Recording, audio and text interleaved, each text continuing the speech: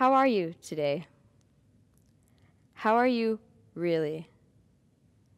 I can't even remember how many times I've said I'm fine, knowing it was a lie. We love listening to the success stories of other people.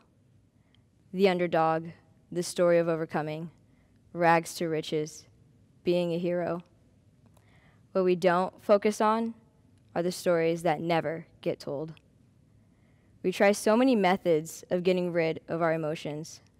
We isolate, distract, ignore. We cover up. We do anything to feel numb to the loneliness in our lives. I'm going to share with you moments that I've never said out loud because I too tried so hard to ignore them. The moments I was hanging with a group of friends only to realize how insignificant I was. The moments where I thought I hit rock bottom, but I found out it had a basement. The time spent in my messy room with plates and bowls stacked high everywhere, but no motivation to even get out of bed.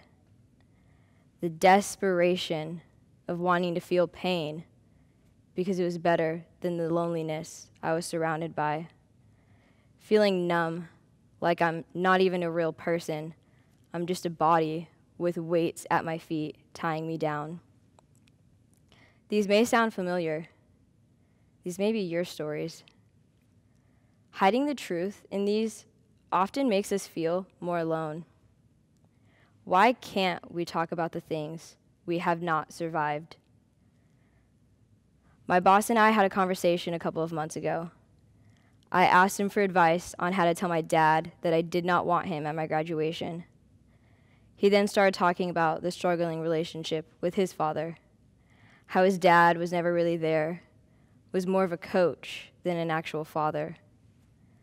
The frustration he felt, wondering why he was never good enough to have a father that cared, was the same desperation I felt trying to mend a relationship that was never meant to be. He then told me that he didn't even invite his father to his wedding. Not inviting your own father to one of your most memorable moments, it was the exact same situation I was going through. At that moment, I felt relieved, like a weight was lifted off of my shoulders. I felt guilt-free. The relief of knowing that it's okay if some relationships don't always work out. The solidarity that we felt together. It was about looking up and seeing myself in someone else. We need to take the success stories that we are used to and turn them into real, raw, and authentic stories. The true experiences of loneliness, darkness, nothingness. Talking about the hidden truth in these stories is the only way to reach what we so desperately need: solidarity.